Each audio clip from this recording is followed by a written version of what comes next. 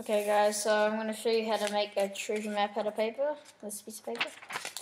So, just draw your map, like a shape of a, like that.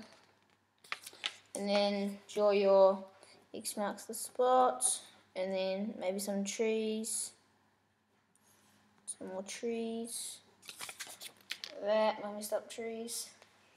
And then maybe where your trail will go. And then maybe your key. Like so. Like a little key down there. Okay, so that's it. So what first you want to do is make it like old and raggy and stuff. So you're going to just rip the outside of it. Make it look old and authentic.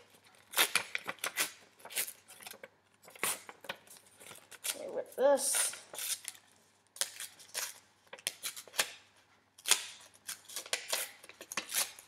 So it's pretty old, eh? Oh, wait, one more edge. A little bit older. Basically, then you want to screw it up to make it look really old and messed up. You're going to make it really old, so you're going to, once you screw it up, undo it, and then screw it up again, probably. Because that doesn't quite look as old as it should do, so screw it up again. Do it about 3 times, probably. So, not good enough. Just straighten it out. Okay, so what you want to do to make it look old and like it's been in like mud and stuff, so put it in some coffee with some water in it, and then get some tongs or tweezers and turn it over, and then take it out. And then when you take it out, just put it on some like paper towels or something.